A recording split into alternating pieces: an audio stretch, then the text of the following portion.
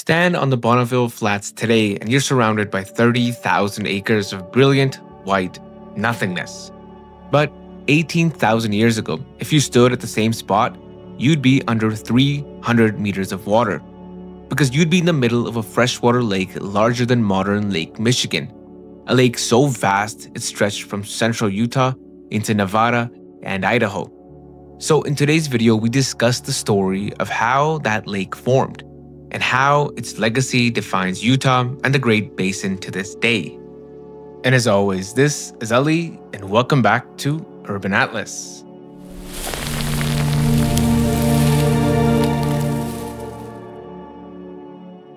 So now let's head back to approximately 30,000 years. We're at the height of the last glacial maximum, and there's massive ice sheets burying Canada and the northern United States. The American Southwest was experiencing something very different. It was getting wetter. You see, this ice age brought cooler temperatures and increased precipitation to what we now call the Great Basin. This geographic region between the Rocky Mountains and the Sierra Nevada had no outlets to the ocean. It was a closed basin, meaning water flowed in but couldn't flow out except through evaporation. And during this time, as the rainfall increased in this region, water started to accumulate at the lowest point of the Great Basin. Rivers carried rainfall from surrounding highlands, and critically, evaporation rates plummeted in the cooler climate. Water accumulated faster than it could evaporate. The result was this lake, and it was known as Lake Bonneville. At its maximum extent, it's theorized that Lake Bonneville covered approximately 52,000 square kilometers, or about 20,000 square miles. That's nearly as large as modern-day Lake Michigan. It's estimated that the lake stretched approximately 500 kilometers long and 200 kilometers wide. In its deepest point, the water would have reached 300 meters or about 1,000 feet deep. If this giant existed today, it would cover most of northwestern Utah and parts of eastern Nevada as well as southern Idaho. Salt Lake City would be underwater, so would Provo, Ogden, and dozens of other communities. The Wasatch Mountains would be islands. And the landscape would have been unrecognizable in other ways too. The shores of Lake Bonneville were home to Ice Age megafauna we can barely imagine today. Jefferson's ground sloths, 3-meter long and 900-kilogram herbivores with enormous claws, would have been found near the water. Meanwhile, western camels grazed the lakeside grasslands. Muskox, now restricted to the Arctic, thrived in Utah's cold, wet climate. Mastodons and woolly mammoths roamed nearby.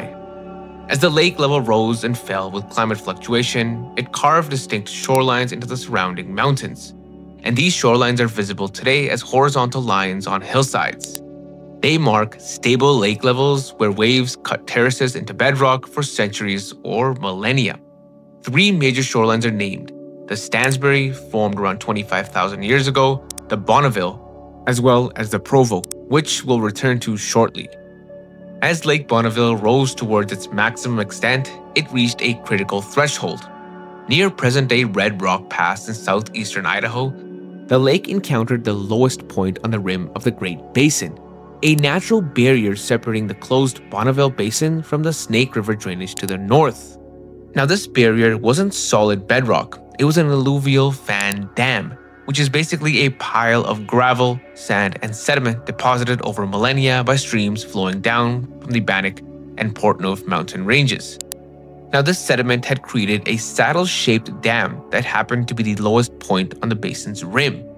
Now, around 17,000 years ago, Lake Bonneville rose to an elevation of approximately 1,500 meters and began trickling over the top of this unconsolidated dam. For perhaps 1,000 years, the overflow was stable and non-catastrophic, just enough water spilling north to maintain equilibrium. But then, around 14,000 years ago, everything changed. The exact trigger remains debated. Some geologists believe subsurface water began piping through the porous alluvial material, creating underground channels that weakened the dam structure, while others point to a 2020 hypothesis suggesting a massive earthquake generated a tsunami over 40 meters high that surged against the dam. Whatever the cause, the result was catastrophic. The alluvial dam had failed, and when it failed spectacularly. The breach rapidly eroded through the alluvial sediments and into underlying bedrock. Water that had been held back for millennia suddenly found an escape route. It's estimated that at peak discharge, almost 1 million cubic meters per second poured through the breach. Flood is estimated to have lasted for weeks, possibly months. In total, the Bonneville Flood drained approximately 4,750 cubic kilometers of water. The lake level dropped 107 meters. The floodwaters then swept into the Snake River Plain, where it scoured the landscape down to bedrock in places, creating channeled scablands similar to those in eastern Washington. The existing Snake River Canyon was dramatically deepened, in some places by over 150 meters. Eventually, the Bonneville floodwaters followed the Snake River Canyon all the way to the Columbia River in Oregon, eventually reaching the Pacific Ocean. Now, some scientists theorize that the Bonneville floodwaters actually merged with another glacial lake, that being Lake Missoula. After this catastrophic drainage, Lake Bonneville established a new level, the Provo Shoreline, at an elevation of 1,400 meters. And for roughly 1,000 years, the lake maintained this level as a stable overflow lake. Water continued flowing out through the Red Rock Pass into the Snake River system, but now at a sustainable, non-catastrophic rate. The Provo shoreline became the most prominent and well-developed of Lake Bonneville's shorelines. Now, interestingly, during this stable period, a thick accumulation of tufa, a type of limestone formed by microbial action and mineral precipitation, built up along the shoreline. Now, these structures were created by colonies of cyanobacteria, and these are still visible today. They mark where the ancient waterline stood for centuries. But around 16,000 to 13,000 years ago, the climate began to change again. Slowly, temperatures began to rise and precipitation decreased. Most importantly, evaporation rates increased as the region warmed and dried. The water balance shifted negative. More water was evaporating from the lake surface than was entering from rivers and precipitation. The overflow at Red Rock Pass slowed to a trickle, and eventually it stopped entirely as the lake's depth continued to drastically drop. And just like that, Lake Bonneville had become a closed basin lake again, but now in a warming, drying climate. Now, what happened next was astonishingly rapid in geological terms. In approximately 2,000 years, the blink of an eye really in geology, Lake Bonneville shrank from a vast inland sea to something approaching the modern Great Salt Lake we have today. Throughout its history, Lake Bonneville had been relatively fresh water fed by rivers and glacial melt. But like all water, it contained dissolved minerals and salts that leached from surrounding rocks and soil. As the lake shrank, these salts became increasingly concentrated in the remaining water. By about 10,000 years ago, Lake Bonneville had fragmented into multiple smaller lakes occupying the lowest parts of the basin. The largest became the Great Salt Lake. Others were smaller lakes like Utah Lake. Today's Great Salt Lake occupies only about 4,400 square kilometers at average levels, less than 10% of Lake Bonneville's maximum extent. It's a shallow lake, one of the saltiest bodies of water on Earth. About 2 million tons of dissolved salt continue to be deposited in the lake every year by inflowing rivers, with nowhere to go except accumulating as the water continues to evaporate. So what did Lake Bonneville leave behind, and how does this ancient lake shape life in Utah today? Well, first and most obviously, the geography itself. The Salt Lake Valley and Utah Valley. These are flat, expansive valley floors that are actually ancient lake beds. The sediments deposited by Lake Bonneville created level surfaces perfect for urban development, agriculture, and transportation corridors. And through one of those valleys lies Interstate 15. It runs straight through the heart of an old lake bed. So does Interstate 80. Salt Lake City, Provo, Ogden, and Utah's major metropolitan centers all sit on sediments deposited by Lake Bonneville. The lake literally created the foundation for modern Utah civilization.